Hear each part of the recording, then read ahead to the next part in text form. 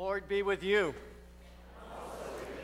As the country preacher once said, I'd like to say a few things before I begin to speak. I am so delighted to be here with my prayer partner and friend, your pastor, Roger. And I'm grateful to see his wife again, Dee Dee, and also to experience hospitality in their home, and to meet you and have the privilege of being in worship. I've prayed for you since Roger first came here, learned about this church, and now to have the honor of being here for the Carson lectures and for morning worship. I give thanks to God for you and this opportunity to worship God together, and I thank you for your music ministry. I feel led into the presence of God by it. Thanks be to God. Now, our scripture lesson this morning is like traveling through the Pennsylvania countryside a bit. Imagine yourself in the rolling hills of Pennsylvania, except they're not green. There kind of is burnt grass there above what they call the Sea of Galilee. Actually, we would look at it and see it as a good-sized lake, about 5 miles wide and 8 miles long. It's in a part of Israel that is the confluence of 3 countries and a much-disputed high ground that's battled over. And it's where Lebanon and Syria and Israel come together. And just below that, below the mountain range, are rolling hills. And on that type of a setting, our text takes place as Jesus preaches what biblical scholars believe to be the greatest sermon ever preached, the Sermon on the Mount. We're going to read the most famous section of it as we go into the New Testament lesson, beginning in chapter 5, verse 1, and we read through the first 16 verses. Now, when Jesus saw the crowds, he went up on the mountainside and sat down. His disciples came to him, and he began to teach them, saying, "Blessed are the poor in spirit, for theirs is the kingdom of heaven. Blessed are those who mourn, for they shall be comforted. Blessed are the meek, for they shall inherit the earth. And blessed are those who hunger and thirst after righteousness, for they will be filled. Blessed are the merciful, for they will be shown mercy. Blessed are the pure in heart, for they will see God. Blessed are the peacemakers, for they shall be called children of God. And blessed are those who are persecuted because of righteousness, for theirs is the kingdom of heaven. Blessed are you when people insult you and persecute you and falsely say all kinds of evil against you because of me. Rejoice and be glad, because great is your reward in heaven, for in the same way they persecuted the prophets who were before you. You are the salt of the earth. But if salt loses its saltiness, how shall it be made salty again? It is no longer good for anything except to be thrown out and trampled underfoot. You are the light of the world. A city set on a hill cannot be hidden. Nor do people light a lamp and put it under a bowl. Instead, they put it on a stand, and it gives light to everyone in the house. In the same way, let your light shine before others, that they might see your good deeds and glorify your Father who is in heaven." This ends our reading. The grass withers, the flowers fade, but the word of God endures forever. Thanks be to God. Pray with me, please.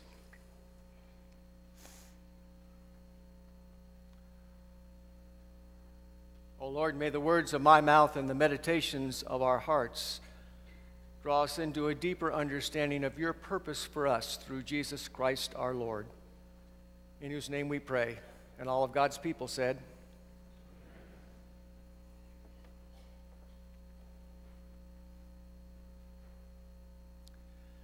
a few years ago, my wife and I were living in the San Francisco Bay Area.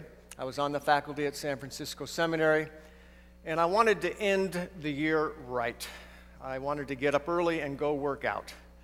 I got up at 5 a.m. to go to 24 hours of fitness. It had been raining all night. It was such a downpour that when I got in the car, turned on the lights, put the wipers on full tilt, I could barely see a few feet in front of my car. Everything was dark. I started down Ross Avenue, noticed out my side window that the water was going over the curbs. It was really a torrential downpour.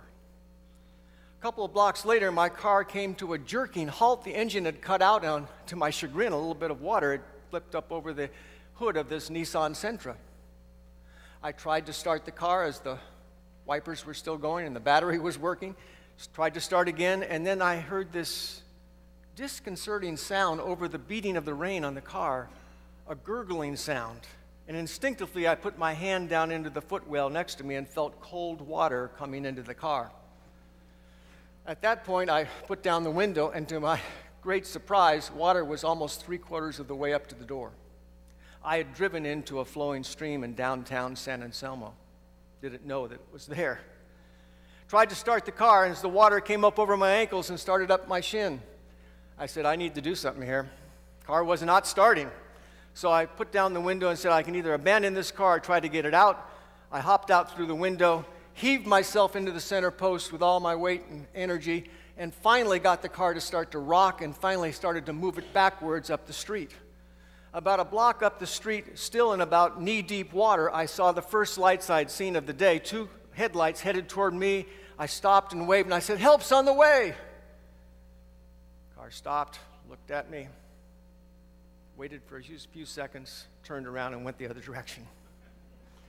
I went back to pushing, got the water up to about ankle deep, finally tried to start the car again and got it going on about 3 of the 6 cylinders and limped a few blocks back to the carport at my faculty house.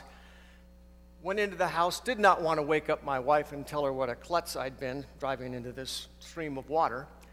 Shed my wet clothes, got a pan, got the Lysol, got some towels, went back out to bail out the footwells in my car, had them pretty much, the water pretty much out, when a lady came down the alley behind our house where all the carports were, and she had a big umbrella and knee-high boots on, and she said, did you know that downtown San Anselmo is underwater? I said, oh, really? She said, yeah, the stream backed up and it's the high tide and we are surrounded like a moat. We can't get out of here. And not until the tide goes out about 2:30 this afternoon will the water start to recede and then we can get out of here. Well, by 2:30 I had the car pretty well dried out and I was starting to search for a mechanic to see if I could get all 6 cylinders going. I found one open on New Year's Eve, went to the mechanic. He did a little something to help the car, but it was still pretty sick. Came back to a dark house because everybody in San Anselmo had their lights out. Found out that CNN had put our little city on national news as a city that had 4 feet of water rushing through downtown San Anselmo. And my wife had told some of her girlfriends about what I'd done. And to a person they said, if we had seen water going over the curb, we would have turned around and come back home. If he had had 1 drop of estrogen in him, he would have done the same thing. 2 days later, I went to the Nissan dealership with my car and talked to the service manager. He said, I have 20 mechanics, but only 2 of them are qualified enough to take a real look at your car. It has been in a flood. And by the way, you're dreaming if you think you can get those carpets dry and they're going to be okay. They've got to come out. You're going to have mold within 6 months. My darkness started to lift and the lights went on. Thinking I didn't have to make an insurance claim, I finally called Allstate Insurance. This morning in our text, Jesus is speaking to people in darkness. But God in the flesh looks out at them and sees their full potential. This is in the backwater of Israel. Peasant farmers, fishermen, people that aren't supposed to make a big hit or splash in the world. And yet God in the flesh saw their full potential and he looked out at them and he says to them, you are the light of the world. Now, the annals of church history record that some of them walked halfway around the then known world. Acts 17 records this backhanded compliment that's given to them. These are the people that have turned the world upside down, and Jason has taken them in. What got into those Galilean peasants to turn the world upside down for Jesus Christ, to be a light for Christ halfway around the then known world? Let's explore that text this morning. And let's consider what it might mean for Highland Presbyterian Church to be the light of the world. Jesus goes on to say in verse 14, "A city set on a hill cannot be hid." He's talking about a community of light. And God's strategy down through salvation history is to work through a community of called out people. Isaiah, speaking to the Hebrew people called by God, says to them in Isaiah 49, verse 6, "You are to be light to the Gentiles, that my salvation might spread to the ends of the earth." Imagine that. God calling forth a people, wanting them to take the salvation to the ends of the earth. Now, did Israel do that very effectively or consistently? And one of the terms for the church in the New Testament is the New Israel, God's vision in the Son. You are the light of the world. God's strategy is to work through a group of people to be the light of the world. Right now, small groups of people are meeting. They're planning how many people they can kill, how they can best kill them, how they can wreak the most mayhem and destruction. And they're quite successful. A couple of weeks ago, we celebrated 9/11. We know what's been going on in the United States and in Europe. God's strategy is to work through communities of people to be light in the midst of darkness. To take you into the city of Lancaster as a community and be light where there is division, injustice, depravity. That in the midst of that darkness, the light of God's light might shine through you. He goes on in verse 15 to say this, "No one lights a light and puts it under a bushel basket, but on a stand, and it gives light to all in the house." Here is an individual picture of light, not a communal picture. First century homes are not like ours. You didn't walk in and flip a switch and have a light go on. You walked into the home and you lit a wick on a little lamp that you could probably hold in your hand, or not much bigger than that. You went over to the wall in your house that had a little ledge on it, and you put the light on a stand, and it gave light to all in the house. The Apostle Paul, speaking about us being light, says to the Ephesians in Ephesians 5, verses 8 to 10, "You were once in darkness, but now you are light in the Lord. Walk as children of the light. The fruit of light is all that is good. And try and find out what is pleasing to the Lord." Now, in the context of our text this morning, we have what is pleasing to the Lord. We have a picture of 9 traits in the most famous section of this sermon, the Beatitudes section, about what is pleasing to the Lord. Each phrase or trait begins with the word blessed. It's in the Greek text of the New Testament, Makarios, and it was taken from a first century understanding of what happens with a couple giving birth to a much wanted child. They are overflowing with joy. And here's a picture of what causes God to overflow with joy through us. Picture of traits that are not bought, not consumer-oriented, that the world can't touch no matter what our circumstances might be. But let's take a look at each one of these and think about that in terms of us being the light of the world. Blessed are the poor in spirit, for theirs is the kingdom of God. Now, what does it mean to be poor in spirit? We have a clue about this from the Hebrew scriptures in 2 Chronicles 7:14, where we're told that if my people who call me by my name will humble themselves, be poor in spirit, humble themselves, pray, turn from their wicked ways, God says he'll do 3 things. He'll hear us when we pray. He'll forgive our sins, and he'll heal our land. And folks, we are in a land today that's much broken. Our national and local elections reflect it.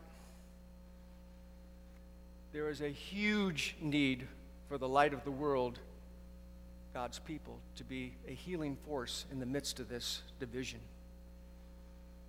If my people who call me by my name will humble themselves, be poor in spirit, pray, turn from their wicked ways, then I will hear from heaven. I will forgive their sin, and I will heal their land. Blessed are the poor in spirit, for theirs is the kingdom of heaven. Next is, blessed are those who mourn, for they shall be comforted. This means pretty much what you think it might mean. Person that's lost a loved one, mourning. Person that's lost a tremendous thing in their life, mourning.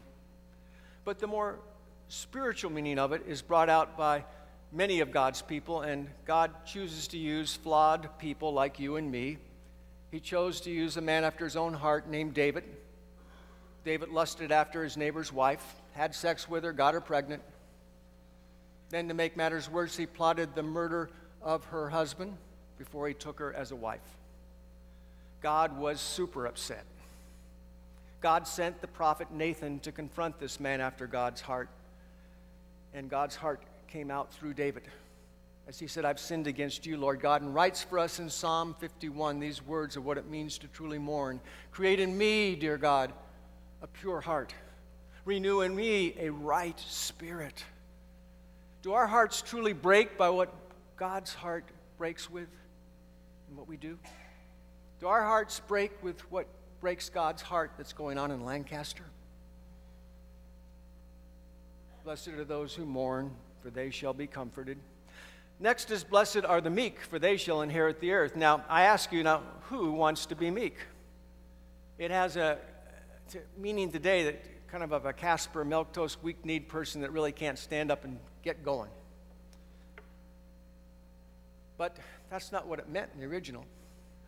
Meek came from the equestrian world, and meek came from the oratory world of the first century. A Roman centurion that wanted a new war horse would go down to the horse trainer, and he'd find a mighty stallion, 1,200 pounds of flesh, trained to bit and bridle, controlled strength. You just pull back that rein, and that 1,200 pounds will go where you want it to go. Who wants to be meek? Who needs controlled strength this morning? It came from the world of oratory. A speaker who was giving a message, receiving heckling and jeering and people that try to get them off track. That speaker who could remain poised under pressure was called meek, a praeos speaker. Who needs poise under pressure? Who wants to be meek? Blessed are the meek, for they shall inherit the earth. Next is, blessed are those who hunger and thirst after righteousness, for they will be filled. Here's a picture of a person spiritually seeking, and we know from Scripture that God's eyes search through and to and fro throughout the whole earth for those whose hearts might be open to Him. Luke gives us a great picture recording the words of Jesus, where God is pictured as a woman searching after an expensive coin in her house, a coin of great value, turns the house upside down, and when she finds it, she throws a party. God is pictured as a sheep farmer. One sheep doesn't get in, and that sheep farmer goes back out and finds the lost sheep. God is pictured as a waiting father for a prodigal son who's squandered their inheritance, who's disappointed them, who's caused great tears and grief of their parents. But God's a waiting father in this picture. The son comes back penitent, saying, I'm sorry, take me back as a servant. And this father takes him into full sonship and throws a party for him. Blessed are those who hunger and thirst after righteousness, for they will be filled.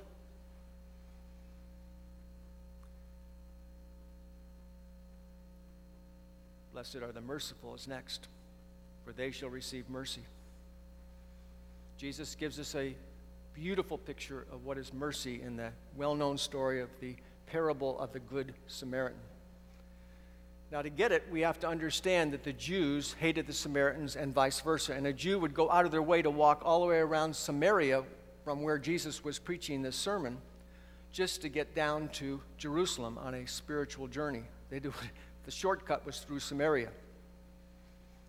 And this Good Samaritan story is a picture of a Jew who finds a Samaritan beaten up by the roadside, and it's a holistic picture of mercy that doesn't just have the wounded person's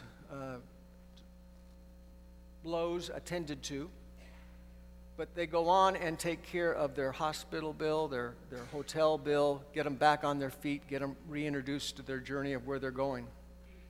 When the church is light and mercy to the least of these, to those on the margins, not just in a token way, but in a holistic way, we don't just give them bread for a day, but we deal with a system that's denied the bread. We don't just give them help for a week or two. We help them get back on their feet and be reintroduced to society. Blessed are the merciful, for they shall receive mercy. Blessed are the pure in heart, for they shall see God. Jesus talks about this later on in the same sermon. And we know from Scripture, out of the abundance of the heart, the mouth speaks. And Jesus says, let your yes be yes and your no be no. Anything more than this comes from sin. People with a pure heart speak truth. Can your word be trusted? Do you tell the truth all the time? Do you cheat when you think no one's going to see that you're not paying your full income tax? In the church parking lot, do you stop the gossip and not continue the story because you really don't want to hear it and you're not going to pass it on?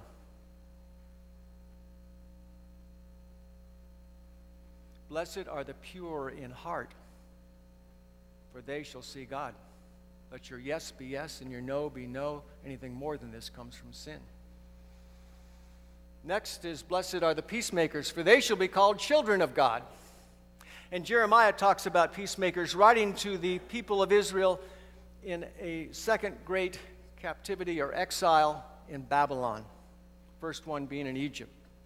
And he writes in Jeremiah 29, verses 7 to 10 about their anxiousness because, see, they had finally gotten the fact they disappointed God. They were sent into exile. They were sad about that. They wanted to go back home to Israel. They longed for that. Why can't we do it right now? And God sends Jeremiah to them. And here's what God says to them. Seek the welfare of the city where you are, for your welfare will be in their welfare. And the word welfare in the Hebrew text is the word shalom, peace. Seek the peace of the city where I have sent you. Light givers, seek the peace of Lancaster. Where is their darkness? Seek the peace of the city where God has placed you, because in their peace will be your peace. What does it mean to strategically understand the wind of the Spirit in the midst of your fellowship, to go and seek the peace of Lancaster? Your discernment of that has to do with your light giving. The final two Beatitudes are about persecution. Thank God we live in the United States. We have sisters and brothers whose homes and businesses have been destroyed, some of whom have been beheaded because they're Christ followers. They're followers of the Nazarene. Blessed are those who are persecuted for righteousness' sake, for theirs is the kingdom of heaven. And blessed are you when people revile you and utter all manner of evil against you falsely on my account. Rejoice, be glad, for your reward in heaven is great, for so they persecuted the prophets who were before you. I had the privilege a few years ago to teach at the largest evangelical seminary in India, Union Biblical Seminary in Pune. And one of the things I would do on these annual trips to see where Christ was really growing the church is I'd interview people that were new Christ followers. So I interviewed former Hindus and former Muslims. And as you may remember the story of India under the Britons, it was divided. You have a Pakistani country that is highly Muslim, but the second largest living faith in India today is Islam. I interviewed Sini, one of the students who was a former Muslim. Sini came from one of the wealthiest families in all of India, an industrial family worth multi-millions. He was being groomed to take over the family business. He lacked peace. Well, they were well-to-do. They sent him to Mecca. Go get some peace, Sini. Came back with a little bit of sense of peace, but still was restive in spirit. One night in a dream, Jesus spoke to him. Now, the business language of India, because of the Brits, is English. But his first language at the dinner table was Urdu. This person appeared to him in white, speaking in Urdu, and said to Sini in a dream, "My peace I give you, not as the world gives, give I to you. Peace be unto you." Cindy longed to know who this was and what this peace was about. That's what he wanted. Later that week, he was sent across town in family business. Across New Delhi, car broke down, called a taxi, finished his business errand, called a mechanic, take care of my car. The mechanic called him before he even finished the business errand and said, come get your car. There's nothing wrong with it. Drive it home. And he drove it home. Next week, same business errand for the family, crossing New Delhi. The car breaks down in exactly the same place. He does the same thing, calls a taxi, calls the mechanic. Mechanic calls him again and says, Cindy, your car is all right. Come get your car. Drive it home. Third week, same business errand, crossing New Delhi. Car breaks down in exactly the same place. This time he gets out of the car, walks across the street into a church in the midst of a service, sits down in the back pew where a lot of you Presbyterians are today, and the preacher is saying the words of Jesus as he sits down. My peace I give you, not as the world give I to you. Peace be unto you. He comes up to the minister after the service is over and said, I want to meet Jesus. He's introduced to Christ. He goes home and tells his family he's become a follower of Jesus. He's got the peace of Christ, and it's just amazing. His family can't believe it. They're Sunni Muslims. They're not radicals. Some Muslims would immediately take the butcher block knife and kill their son or daughter if they said that. They did not. They just said, you either renounce that faith or you're no longer our son and you're disowned.